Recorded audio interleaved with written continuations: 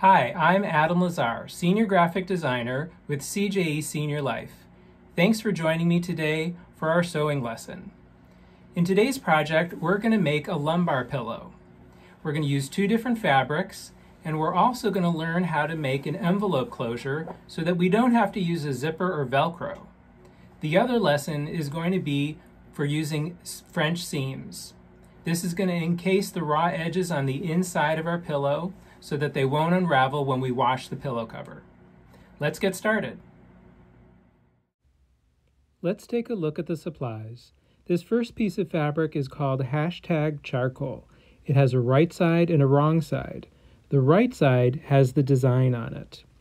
I'm using all-purpose polyester thread in a medium gray shade to blend with the charcoal fabric. The second piece of fabric is bright teal. Because it is solid, it does not have a right side or wrong side, but I'll still refer to each side as such to coordinate with the charcoal fabric. Both fabrics are categorized as quilting cotton, which I suggest for beginning sewists because it's lightweight and doesn't have any stretch. Before we start sewing, cut one piece of fabric down to 14 by 17 inches. For me, that's the charcoal piece. Next, cut the larger piece down to 14 by 23. Again, that's my teal piece. My first step is to flip the charcoal piece so it lays right sides together on top of the teal piece. If the teal piece fabric had a print, I would want the printed sides to be touching each other.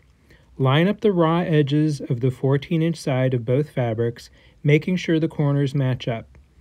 Pin these in place with your pins perpendicular to the fabric and pin heads off the edge. Now going to sew with a 1/2-inch seam allowance along this 14-inch edge. A 1/2-inch seam allowance means the sewing machine's needle is a 1/2 inch away from the edge of the fabric. I'll be using a 1/2-inch seam allowance a lot on this project, so I've put a piece of blue painter's tape on the 1/2-inch mark so I can find it easily. I butt the raw edge of the fabric up to the edge of the painter's tape and I'm ready to sew. Be sure to remove the pins before you get to the machine's presser foot and needle. Alright, my first seam is done and now I'm going to press my seams open. I do this so the bulk of the seam is minimized and evenly distributed on both sides. Now I'm going to fold over the raw edge of the other 14-inch side on both fabrics, folding it over about 1/2 inch approximately, pressing it, and then folding it over once more, again, about 1/2 inch. We don't need to be perfect right here, just as long as you get it pretty close. Now the raw edge is hidden, and the pins that I'm going to use will keep it in place on my way to the sewing machine. Be sure to do this on both fabrics on the 14-inch edge so that they have their raw edges folded over and hidden.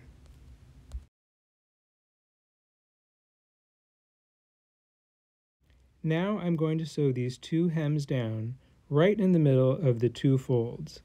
I'm not using a seam allowance here, just trying to aim for the middle. Now that those hems are sewn, all 4 of the 14-inch edges are taken care of. I've placed the fabric right side down on my work surface and I'm bringing the finished edge of the smaller piece, the charcoal one, over to the seam that joins the two different fabrics together. I want to make sure that these two seams line up perfectly on both sides of the project. I'm pinning the fabric together to keep it in place. I want the overall width of the pillow cover to be 17 inches.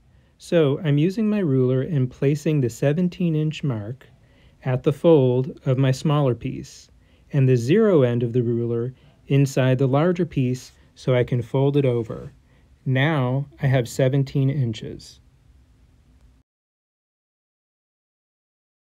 I'm unpinning and lifting up the smaller piece and laying the larger piece underneath it.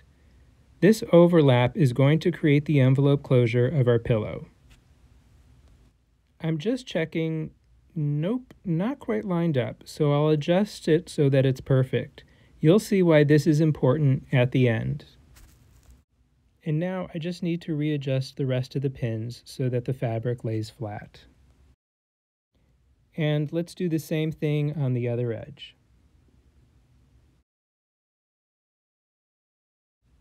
Now I'll sew a narrower 1/4 inch seam allowance to close the sides up.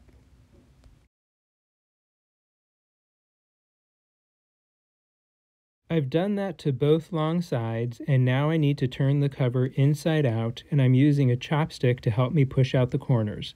This is a pretty handy tool to have in the sewing room. Now that it's inside out, I want to make sure the seams are flat and I can sew a 1/2 inch seam allowance down both long ends. Yep, that's right, I'm sewing these edges twice. Once when it's right side out with a 1/4 inch seam, and once when it's inside out with a 1/2 inch seam. That's a French seam. Well, that's it for the sewing portion, but I want to point out that when I sew over the seam that I pressed open at the beginning, I'm very careful that these don't get caught under the pressing foot or needle. I want these to remain flat and open. All right, let's turn it back so it's right side out and we're nearly finished. Let's give our pillow cover a good press to get out all the wrinkles, and then I can stuff the pillow inside our completed cover. And there it is, our completed pillow.